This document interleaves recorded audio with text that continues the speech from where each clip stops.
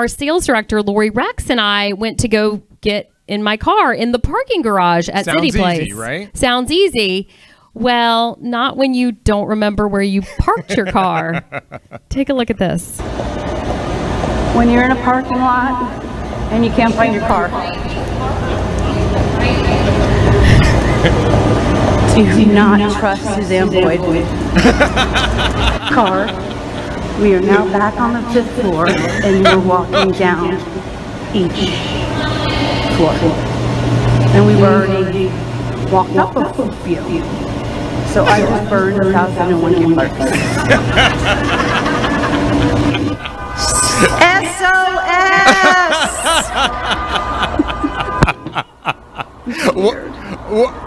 We've been walking like we're in the wilderness, looking for the car. Suzanne thinks she's always right, and she's not. So I'm barefoot, walking up 5 freaking floors in the parking garage, and then walking back down. Lesson: don't let Suzanne drive you. She's gonna find the car. We're on 2. I think we go up that ramp. Yeah, we 100%. We definitely need to go up the ramp.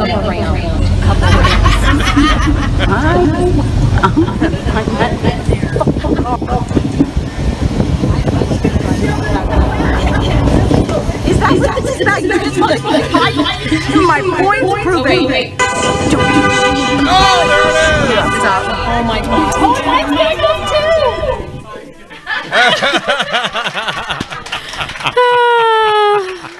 Yes.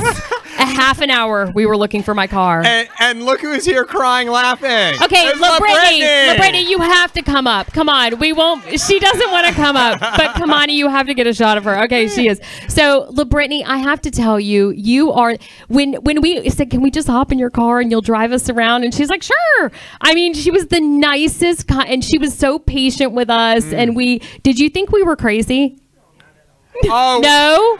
She's lying. I feel like she's seen some crazy people in the parking garage at City Place. In all fairness, it is a big garage, right? 6 floors, each ramp. Don't judge. You're saying that she's used to seeing people walk around looking for the cars. Is she used to seeing people in high heels, a cowboy hat, and a derby hat? That's why I said to roaming around, crazy. Sweating like they're having a hot flash? We were. And Lori was so stressed out. I really feel like she was scared that we were never going to find the car. You were, right?